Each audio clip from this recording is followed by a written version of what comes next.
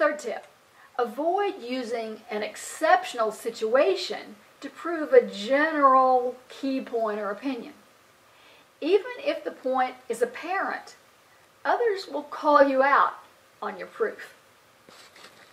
The fourth tip, consider the context. The temptation may be great to lift an attention-getting passage or comment from a university professor, an author, another recognized expert, and then flush it out with your own assumptions.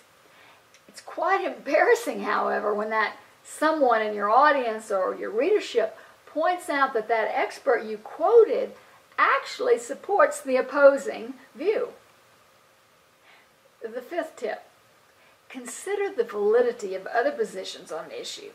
Even if you ultimately do decide not to present opposing views as you speak or write, considering them all will produce a more thorough and objective analysis of your subject. Sounds like a lot of work? Well, granted, it is. It's time-consuming to double-check sources, facts, quotes, and so forth. But as a confident communicator, your responsibilities include putting in the necessary time to ensure credibility. As a speaker, writer, agency researcher, fundraiser, investor, Wall Street analyst, politician, or CEO, you're morally obligated to present the truth without deception.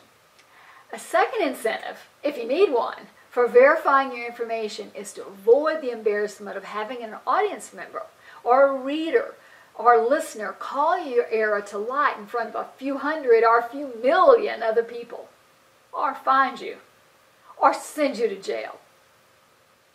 Do you have an intriguing example you'd like to share? If so, share it below.